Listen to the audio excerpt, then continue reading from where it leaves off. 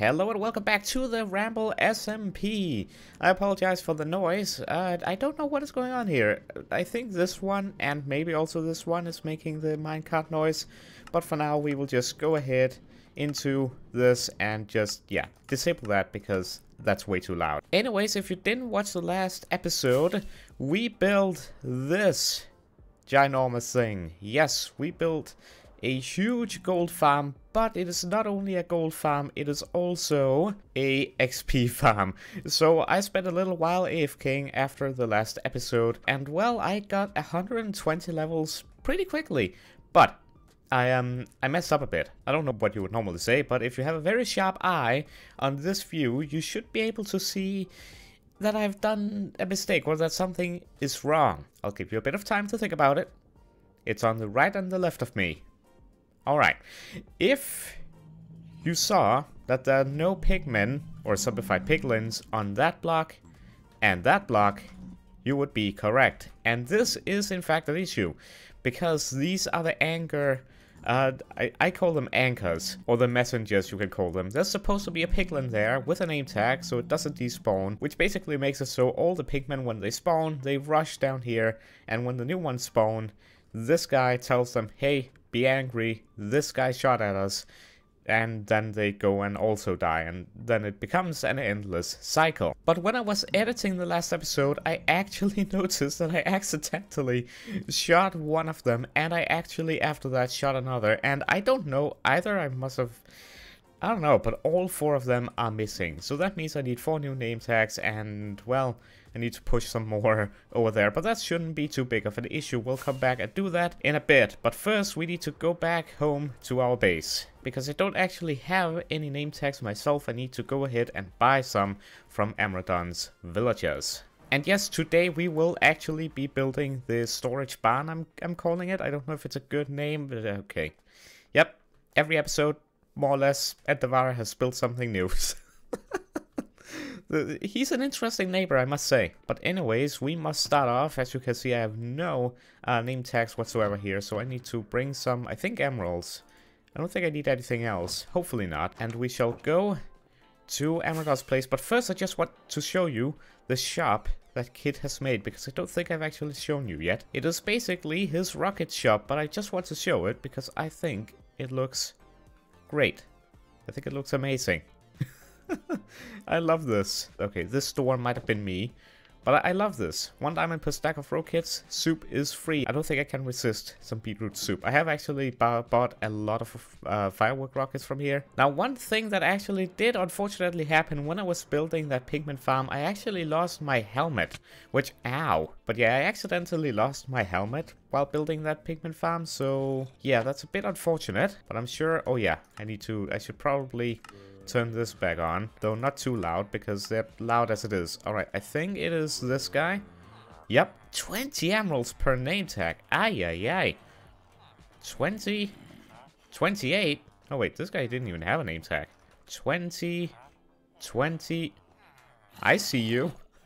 Right, so it looks like all of them are 20. I need 4. Okay, good. He still has emeralds for sale. 1 diamond per stack? Nah, you get 2. And another. Alright, there we go. And now I can eat my beetroot soup. Lovely. Alright, now let's head home. Alright, onto my trusty anvil. And we shall name these piglins Angry Boys. Yeah.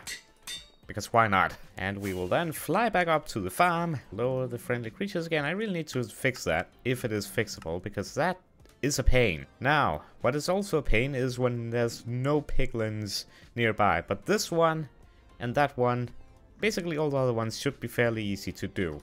Now what I need to do is just hold down shift, very painfully, and then just make a little bit of a path. This actually wasn't that painful. I just had to kinda push them along like this, and eventually, don't fall buddy, and there we go. That's 1. Now I just need to do the 3 others. And it's very painful because you have to hold down shift and you move so slowly. It's also a pain when they are very far away. But I'll get it done, and I'll be back. There we go. Name you. Careful not breaking that block. Alright. That's 2 down, 2 to go. And boom. That's 3. And that's the 4th. Alright, beautiful. That was slightly painful, but not too bad. That's actually a trick. If you get in here, you can easily get back in this chamber by just doing that. Also, I forgot to show you, we actually have a lot of gold. Now, obviously, we have a lot of golden swords. So what I definitely want to do is eventually I want to make some sort of sorting system. But for now, this is just fine. We have a lot of gold in here. But anyways, that is probably the last thing that we do in the nether for this episode anyway, because we need to do a bunch of other stuff. Alright, the next thing I want to do is find a location for my storage barn. Now, it is quite big. It is 25 by 15, and I'm not sure where I would place it other than either over there by those trees, because that's pretty big when it comes to the area, so that might not be a half bad idea. Though I don't know if I ever want to do anything with the mountain back there. In fact, let's fly over and take a look. Yeah, that kind of goes in like a... This is actually a very interesting area. I like it. But yeah, I could fit it right here. But again, maybe we want to do something back here. I don't know. It might get in the way. Maybe if we terraformed and moved some of this. But anyways, I thought of another place, and that is actually up here on this hill. I'm kind of thinking of it being right here. So this is the length right here, from that torch to that torch, and then 15 the other way. Yeah, I actually think it's actually gonna look very, very cool up here. And if we then have a path down, leading down here over to the road, yeah, I think I'm sold. I think I'm sold. We're building it here. Now I already have a plan for said storage barn and how I want to build it. So I already know what kind of resources that I want and need. One of those being spruce logs, which I should have an abundance of. I think I also need a bit of deep slate as well, though I'm not 100% sure. We'll focus on the outside of the build for now. Yes, this is perfect. And I already have a bunch of calcite, which is really, really good. Right. But that is just... That seems to be about it. And these 2 shulker boxes also seem to be my only shulker boxes. I need calcite. And I guess this is a good time to say that we have updated to 1.18. Guess I should have said that at the start, but I didn't. So, yeah, here we are. So that means that in my mine, right, I was mining at bedrock. But, or right above bedrock anyway. But this means that the bedrock level will now have been replaced with deep slate, which means I now have access to a huge amount of deep slate in my mine. Like, we're on Y level 10 right now, so normally there would be, maybe this is not the best place to showcase it, but if we mine down, definitely not the right place to showcase it, but if we go to like here, seriously? Is everything down here just like casually? Nope, here we go. So, if we look at the coordinates, we're now on y equals 0 and now -1. All of this used to be bedrock, but now it is deep slate, which means I have, like I said, a huge abundance of deep slate right at my doorstep. And it is fairly quick to mine with efficiency 5, but there is a way to make it even faster. And that is with a full beacon. Yeah, all of this used to be bedrock, but now it's just deep slate. But first, if I want a beacon, that means I need 3 wither skeleton skulls, which means I need to go and find a fortress. But I have just realized my sword is not that good, so I think it's gonna be worth making my helmet and also getting myself a proper sword. So with that, I'm gonna head on over to Amazon's villagers yet again, and I'm gonna hope that I can find the books either from the villagers or in his chests with enchanted books for sale, so I can make myself a very good helmet and also a very good sword. Alright, after shopping at Amazon's place, I finally have everything I need to at least make a very good sword and a decent helmet. So for the sword, I have 2 looting 2 books which I need to combine. Sweeping Edge 3, Respiration 3. Wait a minute, that goes there. Wrong place. So 2 looting books, Sweeping Edge 3, Mending, Sharpness 5, and Unbreaking 3.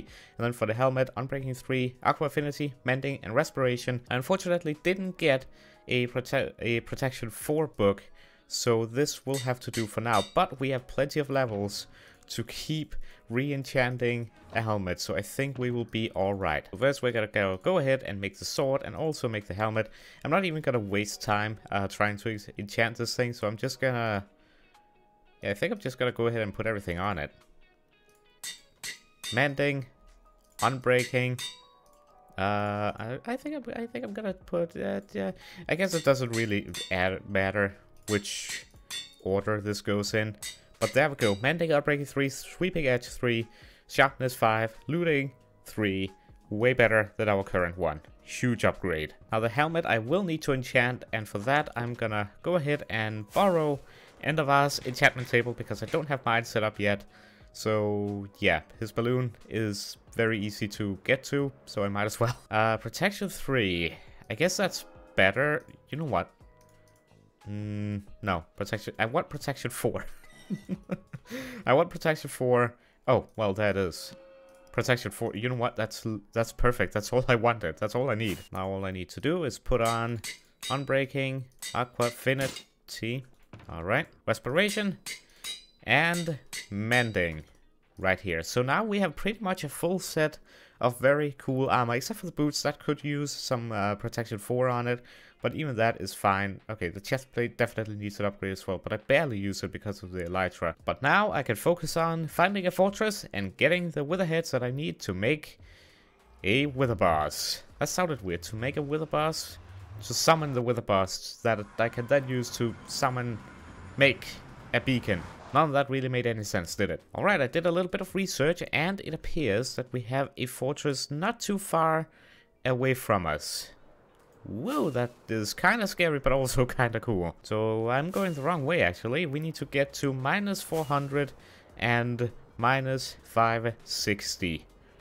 So I will meet you there. The question is, how easy will it be to navigate to that spot? And here it is, and I'm immediately greeted with a ghast shooting at me. 2 actually, but we're gonna quickly... Okay, there we go. Like I said, we're gonna quickly shoot them down very epically, which we did. Yes, definitely. Alright, here I am. And I already see my prey. Alright, getting 3 skeletons here shouldn't be that bad, actually. Or too difficult. The blazes, on the other hand, is gonna be a little bit of a challenge. I'm just gonna jump down, and I think because this is the Soul Sand Valley, the rate of these wither skeletons is actually going to be... Whoa. Oh, hello. It's actually gonna be... Ow. It's actually gonna be huge. Ow. Whoa. Hello. Oh. Fly, fly, fly, fly, fly, fly. Ooh, I got down to 3.5 hearts. That's not cool. Okay, I think I need to change my game plan a little bit. That was creepy. I think it will be a matter of... Well, they're everywhere. They're really everywhere, so they can come up behind me very quickly. Okay. I think I got this, though. Whoa! Hello, sir. Hello. Hi, how you doing? Alright, I'll be back when I have my first skull. Which is not even a minute later. Got the first skull. Alright, that was actually rather quick. That was actually not too bad. Alright. I just gotta keep doing... Whoa! You scared the living daylights out of me, buddy. Not appreciated. Ah! Oh, dear me. That's a lot of them. That's an army. Right. And that's the second skull. And that's the third one. I'm out of here. Oh, that place is a death trap. Right, now I just need to manage to find my way home. I have 1.5 stacks of bones. Hello. Yeah, this is not the right way. Wait, what is the right way? I guess this works. Well, I see a portal here. I don't know who this is going to lead to, but it can only bring me closer to home. I can't be bothered to find the whole hub area. Well, I'm certainly in a cave. Some cave. I don't know where I am. I know where I am. This is Kitsa Base. Kitsa Base? It's Kitsa Base. It's Kit's Base. Alright. Which means I'm very close to home, which is awesome. Alright. We have a little bit of a slight problem here.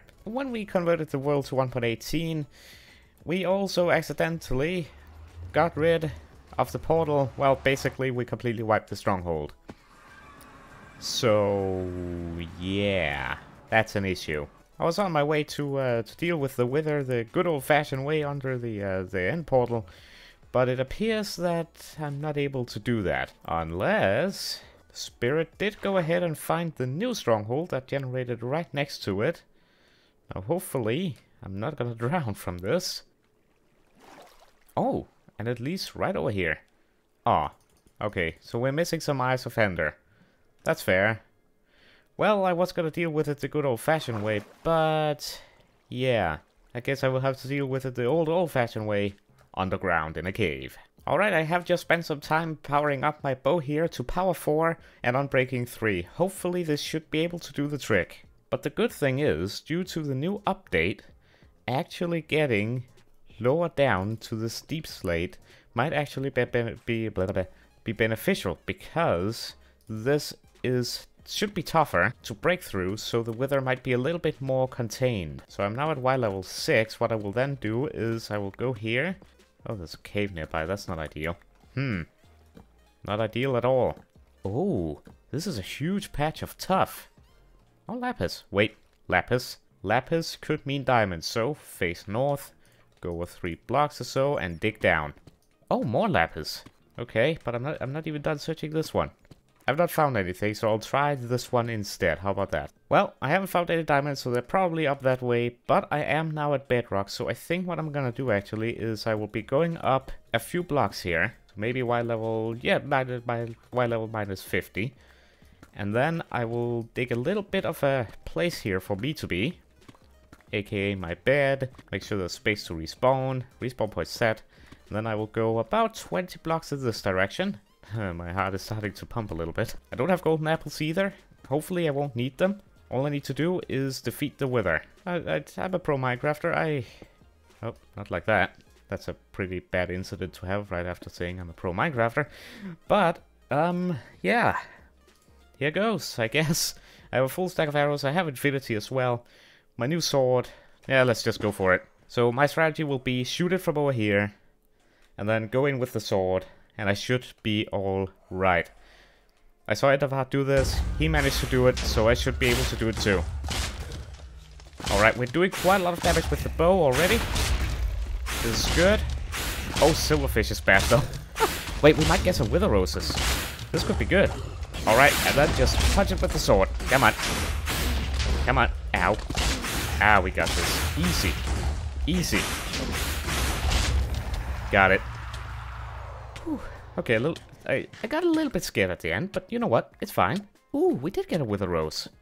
That's cool. Oh, we got a lot. We got 3. That's not bad. And we got an invulnerable wither's head. Awesome. All right, we got the nether star. We got, yeah, not bad stuff. Not bad stuff actually. And Edavard did give me high hopes that I was gonna win that, because I saw him do it, and he may have used potions, but it seemed pretty easy. So he helped give me a little bit of hope. I will need to do some research on the ores, how they now work and function, because when diamond generate and whatnot, I don't know. People say it is easy to get diamonds now, but let me tell you, I'll be the judge of that. So far though, I feel like iron is a lot more rare. Diamonds. We found diamonds! Was that it? But was that just one ore? I can't see. Was that just one ore? Yep, that was just one ore. I do now have one little bit of an issue.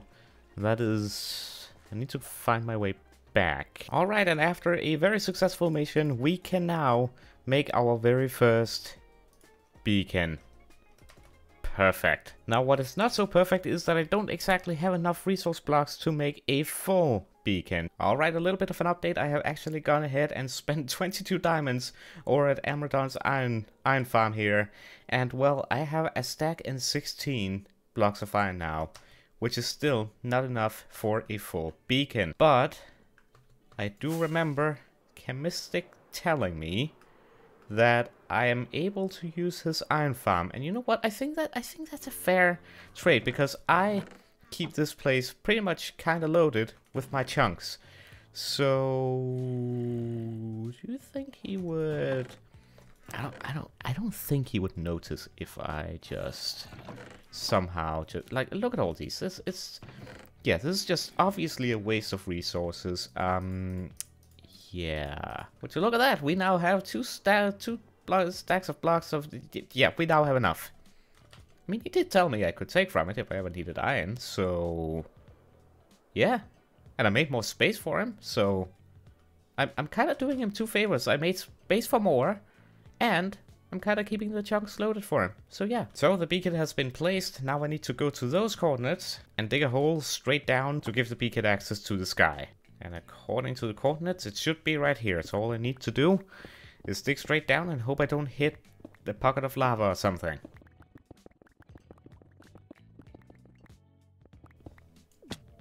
And there we go. Beacon activated, haste 2, ironing it in, and boom. I should now be able? Yep. This is what I wanted to be able to do. Insta mining. Yep. Never gets old. Now how fast can I actually... I can mine deep slate pretty quickly now. That's awesome. That's what I wanted. So now with the beacon in place, I'm gonna do a little bit of a mining session. I will be mining up a bunch of deep slate, which we will be using for the shop. And I will also be going to that geode and completely mining it up. So yeah, let's get to it. Let's jump in to a time lapse. Let's get mining.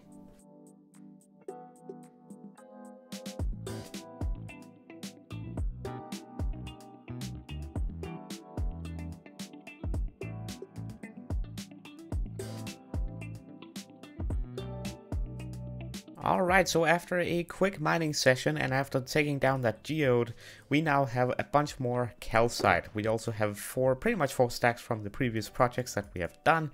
So now we have a lot more calcite. Hopefully it's enough to make this storage thing that I want to build. I also got a bunch of smooth basalt, but I didn't actually get to take all of it. I do have a project that I want to do over at the amethyst. Maybe in the next episode, we will have to see. Definitely in the near future. I also discovered you can actually pick up these clusters with a silk touch pickaxe. I didn't know that. Now, as you saw in the time lapse, that wasn't the only thing that I mined. I also mined this huge area right here, which has resulted in a bunch of stone and also a lot of cobble deep slate, which I will be taking some for today's build. I will also be needing some diorite, so that's perfect. And I think that is everything from this chest. Alright, so without any further ado, let us finally get to work on this thing. I gotta excavate this area right here, and then we gotta build it. And I think it will look pretty good once it's done. So, without any further ado, let's get to building. Let's go.